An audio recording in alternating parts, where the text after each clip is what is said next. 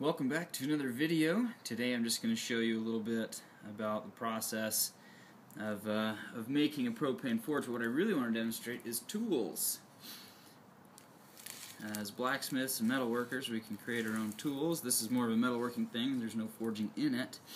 But all I've done is I've created this frame with the sharpened edge here all along it so that I can slip it over this ceramic blanket, set it down like that, press it in, take my hammer,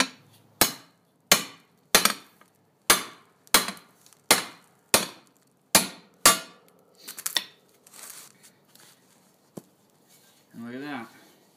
Gives me the perfect cut every time, and this is what I use to line my forges.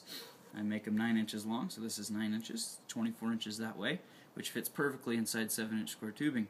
So just a demonstration of how making your own tools and jigs and various things can reduce your work and give you a higher quality product. So I encourage you kind of think outside the box, figure out what you can do to make your life easier as you do this kind of work. Alright, thanks for watching. Be sure to subscribe.